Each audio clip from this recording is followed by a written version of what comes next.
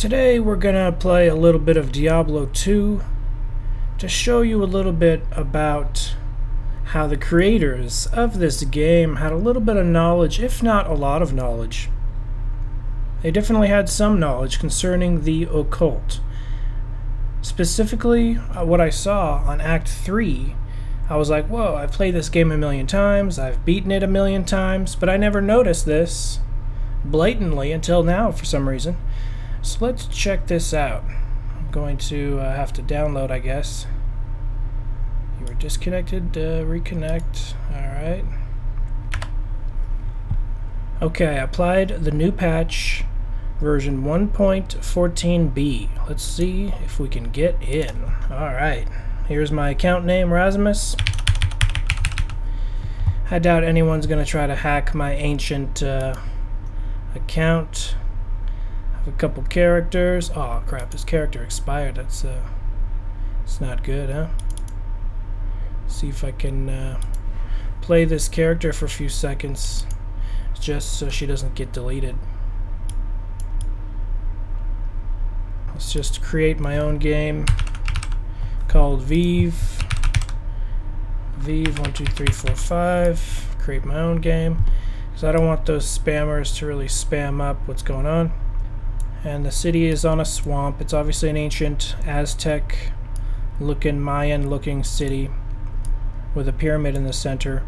And this is what I'm talking about right here. This chalk outline design on the ground is clearly a Haitian Voudon Veves. And a Veve is like a portal to another dimension. It's like a giant sigil you draw on the ground, either in cornmeal. You can do it in chalk if you're on some concrete or stone, but usually it's done on the ground, the dirt, or even a church. Some Haitians are Catholics by day, and then they move the pews, and then they're Voudon Haitian voodoo practitioners by night. They draw these designs on the ground. They spill rum on the ground. And they chant the names of the Voudon gods. And they open up a portal, a crossroads, to the dimension of the Voudon gods, which are obviously demons. This is clearly a Voudon Veves, and this is clearly a Voudon Veves as well. It looks like they have snakes on either side. That's more decoration than anything. But this is most definitely a Haitian Veves as well. They have some crescent moons on either side. That's more decorational. But the middle part, I will show you a comparison of a Veves that looks similar to this. Now compare this to this. Do they or do they not look the same? It's pretty obvious the creators of Diablo 2 were somewhat familiar with the occult, somewhat familiar with Haitian Voudon. This is the Veves of the Voudon god known as Legba. I believe there are 3 main Voudon gods, and in my opinion they are all demons. They don't show you their realm. They don't pull you through the crossroads into their dimension unless they trust you. And to show loyalty and trust, you have to go through an initiatory process. They don't just pull anyone off the street and make them members, which is why there are plenty of Haitians which do not practice this. They have to go through a rite of passage to even get through to this. Now, at this point, the demons, the Voudon gods, they have a whole process. They prefer rum because humans have been using rum in the ceremonies for hundreds of years, and they prefer certain things and certain sacrifices. And I'm not going to go into the extreme gory details, but I will touch upon some of the things later on. Take a look at this one. I'll compare this one side by side with a Veves that looks similar to this. Is this or is this not very similar to this? Most definitely, yes it is. That is a Haitian Veves from the Voudon belief system. I tried to match it up the best I could, and the closest that it matches with is the circle in the center of the Veve of the Voudon god known as Simbi. And this is Simbi's Veve. Now, I'm not here to bash on the Voudon belief system, but it is most definitely occult. Even Haitians considered it to be occult. So it's even somewhat taboo within the Haitian culture, but it is definitely more accepted there than it is in other cultures. And there are some Haitians that don't believe it's real. They're jaded. They think it's just all make-believe. There's some initiated Haitians that know for a fact it's real, and they've experienced it firsthand. It looks real to me. I mean, I guess I can't prove it for a fact, but it looks real to me. So, you know, there's a lot of weird stuff going on, but obviously this is a game where you kill legions of the devil and you kill the devil himself. So in that regard, it's not necessarily the worst game in the world. It's a pretty harmless game unless you, I guess, start drawing some Veves on your floor. Don't be drawing these demonic sigils on the floor. And I didn't really explain what a Veve really is, other than it's like a big sigil you draw on the floor. Well, let me explain what a sigil is first. A sigil is the insignia, the logo, if you will, of a demon. And you usually draw it on a piece of paper. And then you stare at it, and then you chant the name of it or whatever, and that demon will show up. Supposedly. I've never done it. I'm not interested in black magic. I'm only interested in protecting myself against it because I know it's real.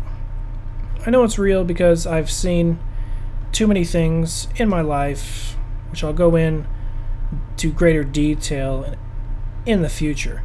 But this episode is just talking about Voudon Veves as seen in Diablo 2.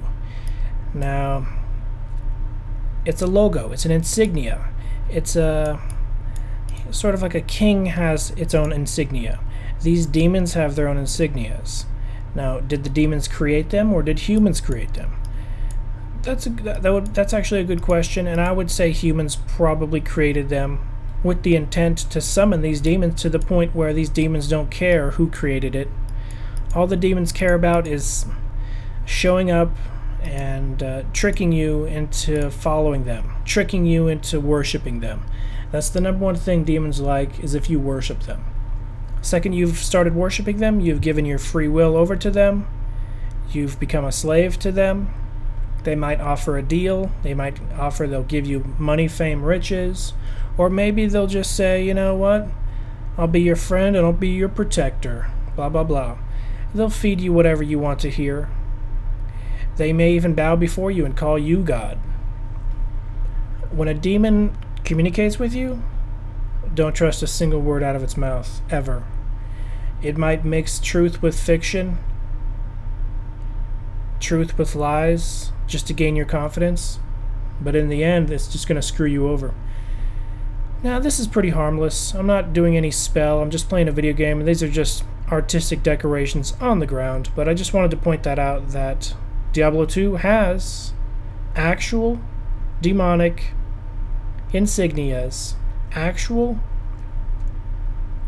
Haitian Voudon ritualistic voodoo crossroads Veves drawn on the ground, which is definitely very interesting. See, this is an Aztec Mayan style chapter, and so it does fit, even though Haiti and Aztec don't exactly go together. And Haitians originally come from Africa, so it's really an African tradition that has been taken to Haiti and turned into its own thing. And I believe Africans do practice something similar, but I'm more knowledgeable, barely, on the subject of Haitian Voudon, as I've read 2 books that have mentioned it. I haven't thoroughly researched it because I don't plan on ever doing it myself. And then here are the gates. And the gates in this chapter, also have a little Veve right there, a little crossroads Veve. The crossroads is a description for a place that it's just a description of a gateway to their dimension. You cross through a gateway and you go into another dimension. Your body stays in this dimension, obviously. It's all spiritual. Your spirit leaves your body. It goes into the other dimensions. And then you give access of your body to these demonic entities. Very scary stuff. And like I said, this game isn't evil necessarily. As a matter of fact, this game has amazing music. The musician, his name is Matt Ullman. And Matt Ullman is an extremely talented guy. He created the amazing soundtrack of Diablo 1 and Diablo 2. The guitar and the flutes of Diablo 1, they're so good that they made that game phenomenally amazing. Without that soundtrack, the game would hardly be what it is today. Sadly, they did not bring Matt Ullman back for Diablo 3, but they ripped off his style and exactly copied his style to the best of their ability, which, of course, they failed. But they tried. I don't know why they weren't willing to pay him. I find it to be disrespectful not to pay the amazing musician that made the game popular in the beginning. Let's face it, the first time I played Diablo 1, the music stuck out more than anything. I was like, whoa, this is some awesome music. It's all thanks to Matt Ullman. I tweeted him how I'm a fan of his amazing music and I listen to it on a regular basis. And he tweeted thanks as a response. He's a really nice guy. I hope if anyone needs some high quality, the highest of high quality music soundtracks for games like this, that they contact him and try to get him on another soundtrack, because he seems to highly excel at that. Here is his Twitter account. Send him a tweet if you're interested in some amazingly just atmospheric, dark music for a realistic or a dark game. But this game is pretty fun, even to this day. Even to this day, this game is extremely fun. So that's what this episode is about. I will look for more interesting things in video games, but I'm going to be focusing on old video games. Video games nobody plays anymore. Everyone's all about the new, or the weird, crazy little funny games here and there, but I'm going to be playing the old games I used to play back in the day, starting in the early 90s up until maybe 10 years ago. I'll play a couple new games, like Shroud of the Avatar maybe, but these old games seem to have a lot of cool little Easter eggs in them that are worth talking about. Until next time, I thank you for watching. This has been John Razimus with Occult Unmasked. Be seeing you.